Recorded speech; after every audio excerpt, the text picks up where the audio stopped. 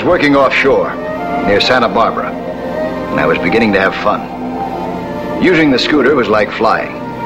The scooter was buoyant, driven by a battery-powered propeller, and I controlled it by the two side handles.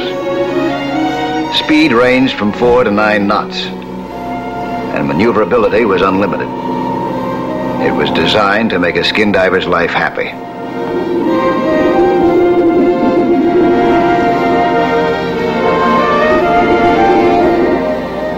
Some of the local residents caught on, and I was treated to a first-class underwater acrobatic circus.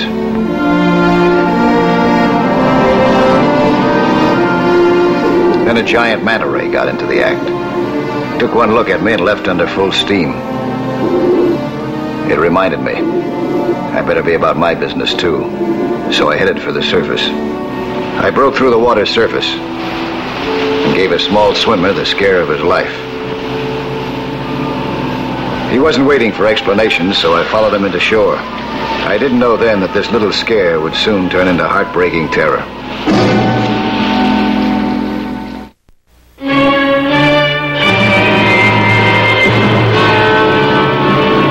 I figured I owed them an apology for scaring the boy. I must have looked like I just dropped off a flying saucer to him. My name's Mike Nelson. Sorry that I scared your boy like that. I didn't expect to come across a swimmer way out there. Well, that's not much of an excuse for playing with that toy of yours, and near a public beach at that. I said I was sorry. But you know, swimmers aren't allowed that far out. Especially one that young. See, darling, I told you it was dangerous. Mr. Nelson, I'm Rena Crane. This is my husband, Dave, my daughter, Karen, and my son, Davy. Hi, kids. I can swim there and back, too. You can, huh? They do that very often? Swim all the way out there and back? Sure thing. They swim at least a mile every day. These kids can go. We're going to win the Olympics. At least I am. What do you mean I'm a better swimmer than you are?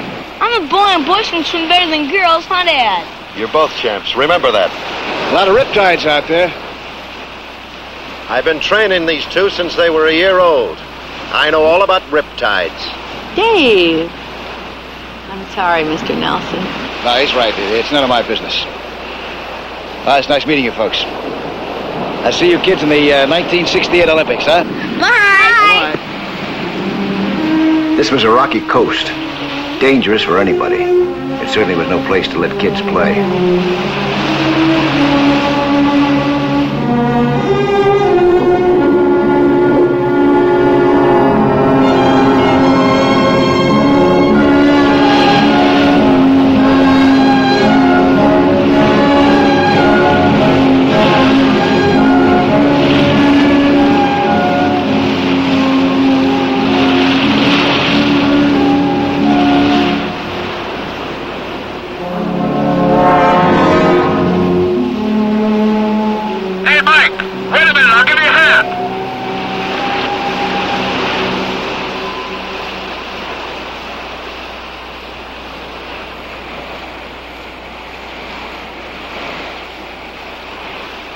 Thanks, Wally. It's quite all right, Mike.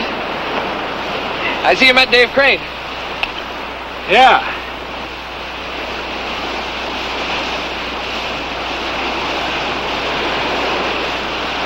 You know him? Oh, yeah. Hey, what's eating him anyway? Oh, Dave's not a bad guy. He used to be a kid football whiz. You know, guaranteed to make All-American. That's so? Well, he busted a leg his freshman year. He never played again. I guess he figures his kids can make up for what he missed. Yeah, I'm afraid that's just about it. Can we go exploring now, Daddy? Where, darling? Just up by the point, Mom. There's a bunch of pirate caves there. And I don't want you to go out there alone. Nonsense, Rena. You have to teach them self-reliance. You kids can go. Thanks, Dad.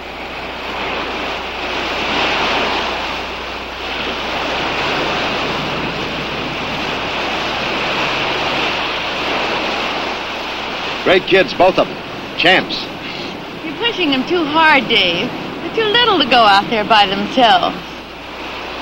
My kids will be okay. The kids took off alone, right into strong currents and a rugged, rocky coastline. The area wasn't safe. even for experts. I didn't know whether Dave Crane was stubborn or foolish, or both.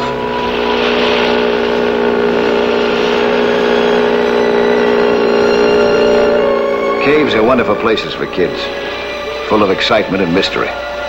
What these kids didn't realize was that sometimes excitement can lead to danger.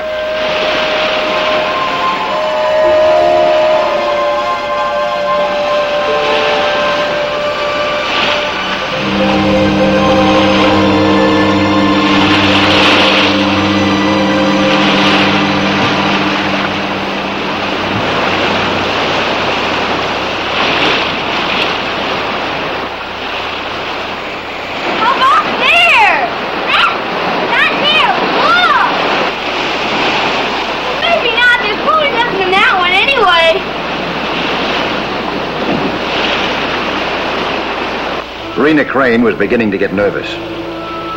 Maybe her husband was raising 2 Olympic athletes, but to her, they were still just children.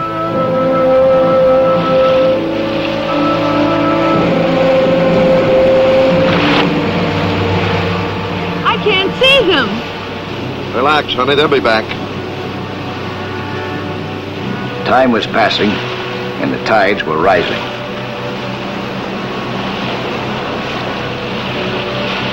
The kids were too busy to watch their paddleboard or to notice the water coming in.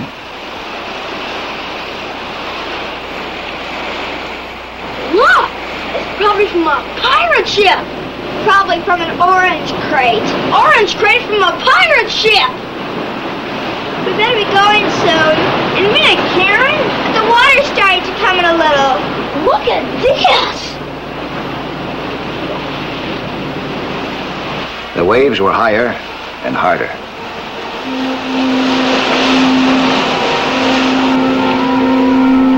The paddleboard began to slip, to move.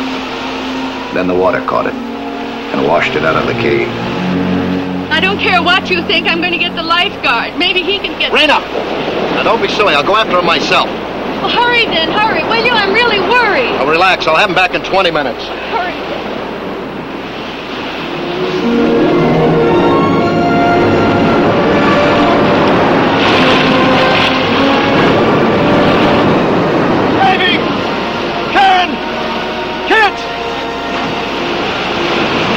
Now even Dave Crane was worried. But his worry came late. Possibly too late.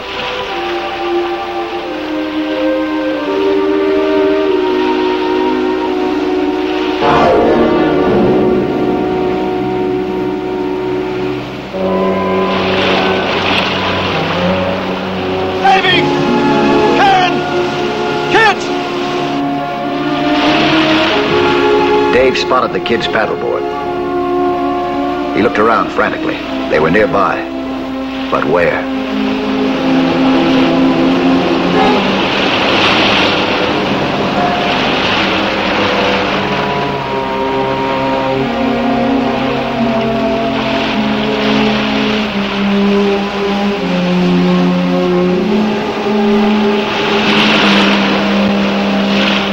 If you'd have been watching the paddleboard when you float away.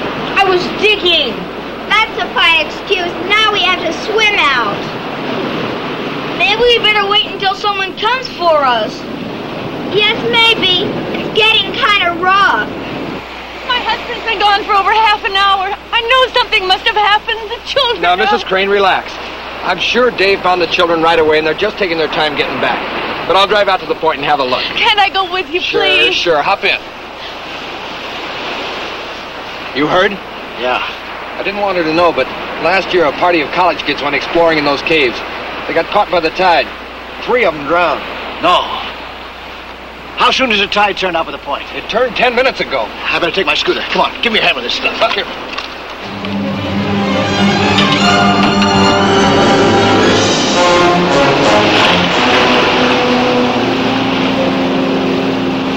The kids suddenly began to realize that they were in trouble. Please, Daddy, please.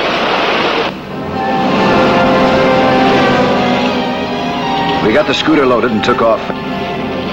It was 2:45. The tide was coming in, which meant rough water. But with the scooter, I'd be able to do a lot of things that a man swimming couldn't. And I'd do them faster, too. The time was 2:56. The tide was visibly higher. I knew this area pretty well. There were a dozen places two adventurous kids could get to and get into trouble.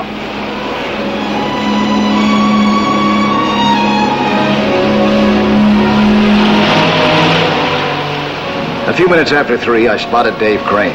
He was sitting on his paddleboard, helplessly looking around for a miracle. I headed for him.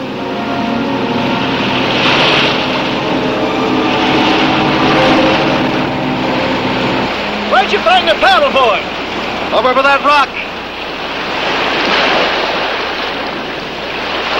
It must be one of those 4 caves. You stay here in case I need you. How about take a look? Don't tell me what to do. I can take care of myself and my kids. I couldn't talk to him. He was angry and scared. And I made him do something stupid. He dove for the caves.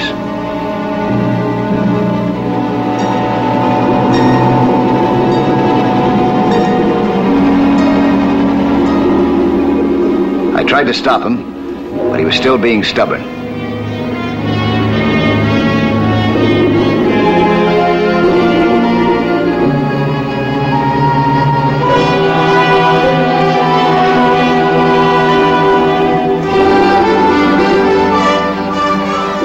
He didn't have enough air, but he went into the first cave.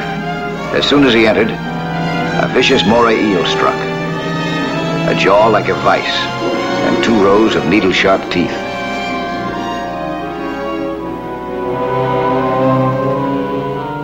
I managed to cut the eel loose, and I started to haul Dave up to the surface. Dave would be okay, but it was 10 after 3. I could feel the force of the incoming tide as time ran out.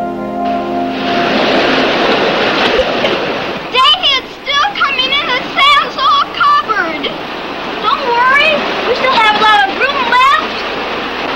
You climb up there. What about you? I'm Audrey. You're going up there first. Dad told me to take care of you. Now go on.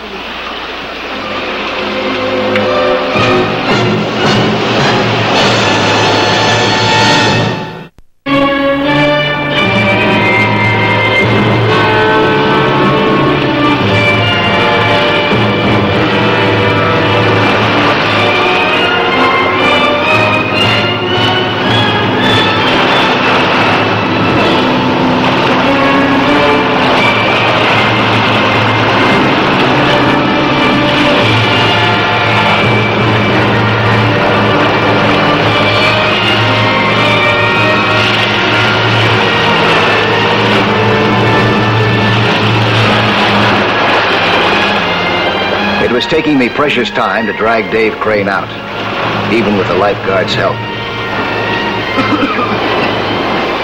Take care of that at the hand now, huh? And you got him. But Mr. Nelson, the children, where are they? They gotta be in one of those 4 caves. Now don't worry, Mrs. Crane, I'll find them. Oh, please, Mr. Nelson. Believe me, I'll find them.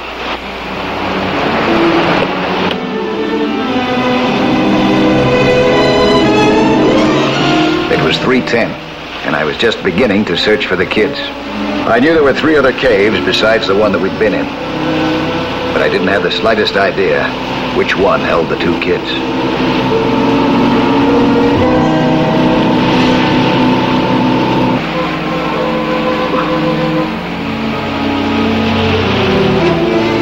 I reached the area of the caves by 3:15. I was moving as fast as I could and praying that it was fast enough. The kids were being forced up and back on a ledge at the rear of the cave. The water was pouring in, rising relentlessly. When the tide reached its height, the cave would be completely filled, an underwater death trap.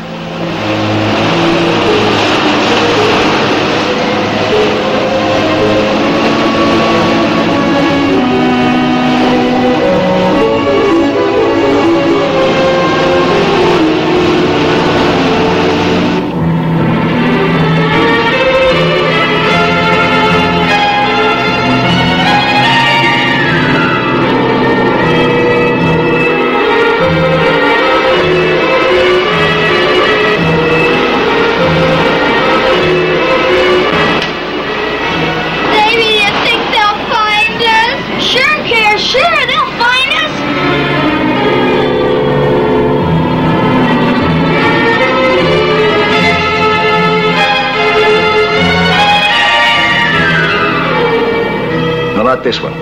It was too shallow. Only room enough for small fish.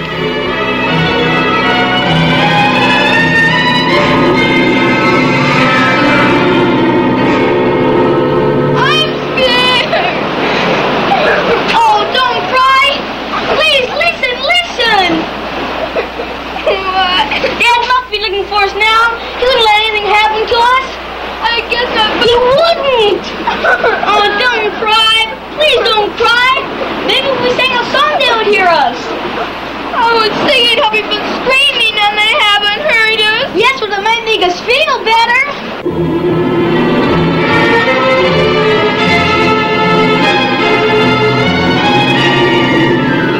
After one look at the second cave, I ruled that one out too. It was full of undisturbed marine life.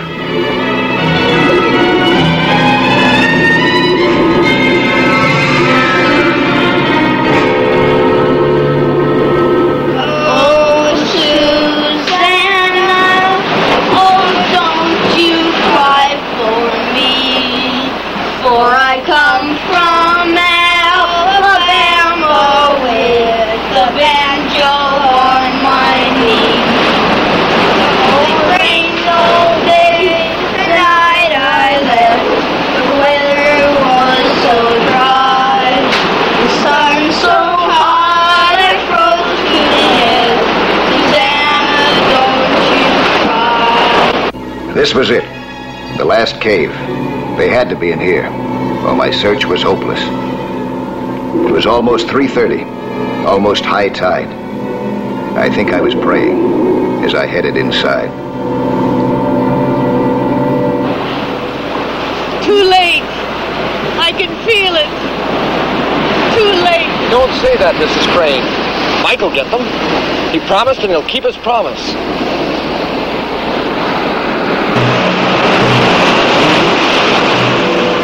I surfaced inside the cave, and there still was a surface and air. This had to be the one. It's Daddy! Hi, kids! No, it's Mr. Nelson. Where's my dad? Well, we've both been looking for you. I was just lucky. I happened to find the right cave first. But if I hadn't, he sure would have. Yeah, I know that. All right, now listen, kids. I'm going to have to swim underwater with you in order to get you out of here. You're going to use my diving line, you understand? But I've only got one. I can only take one of you out at a time. You go first. He's right, sweetheart. Ladies first. Come on over here now, please. Now listen, darling. Come on. Quickly. That's it, sweetheart. Here. Now you put this mouthpiece in your mouth, huh? Now, suck in and out. Like that. Not too hard. That's fine, sweetheart. That's right. And if you get any water in your mouth, when you get in the water there, you blow hard on like this. Like that, huh? You got it, sweetheart? Yep. Okay. Remember now, you can't breathe through your nose, just your mouth. I'll be back by the time you count 150, okay? Okay. All right, big boy. We go now. Hold tight. Here we go. Hey! I had 2 face masks, but only 1 diving lung.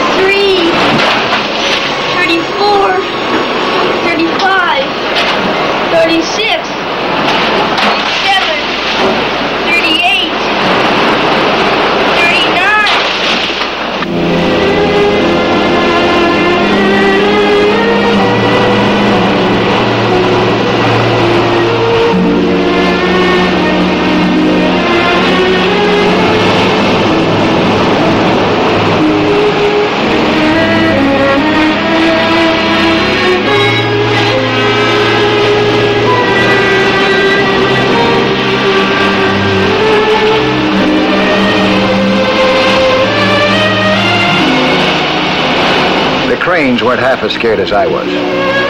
The breakers covered up the entrance of the cave, hiding it. It hurts you so good. Will you pray? I knew which cave to head for, but now that race against time, against the deadly tide, was reaching the finishing line. I wasn't sure that Davy could last 150 seconds.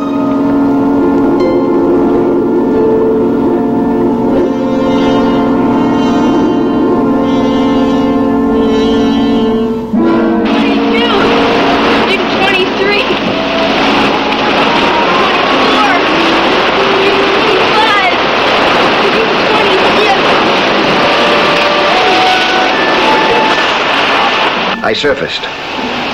I couldn't see Davy. I was frantic. Hey!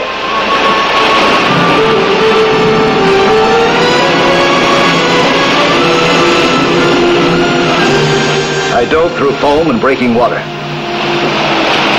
And I got lucky. I caught him around the middle, at the end of the rocky ledge.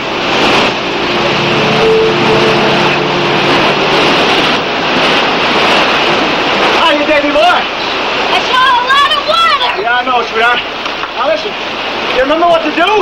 Yes. All right, what? Open up, close my eyes, and hold on to him. That's right here. Now put this in your mouth all the way.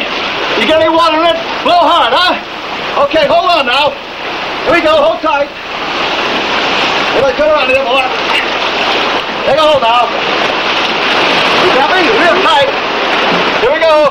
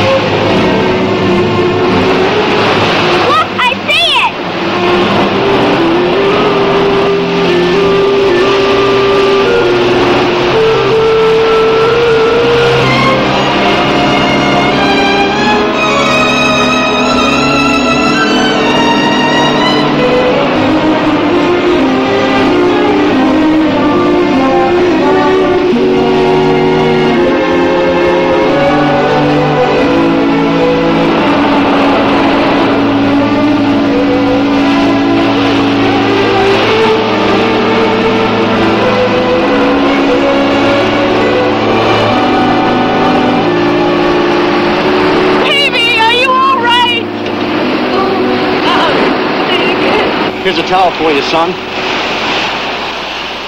Gee, Dad, what happened to your hands? Huh? Oh, an eel. Thank God you're all right. I'm all right. I was only scared a little bit when that big wave filled the cave. Mr. Nelson said if he hadn't found his U-shoe with him, I wasn't as scared. It was just it was so dark down there. What's the matter, Daddy? Don't worry, Dad. We're okay, and we'll win the Olympics, just like you said. I promise. Me too. No. No more training. Now listen, both of you. We've worked hard enough. You tell me, both of you, what you want to do. Dave. Anything. The movies, the circus. Karen, you wanted a bike. And Davy, that model train kit. No kidding? No, Davy, no kidding. Your dad's not kidding at all. Listen to that. Those kids are going to be spoiled rotten now. Crane can afford to go overboard a little, now that he's stopped being a coach and started being a father.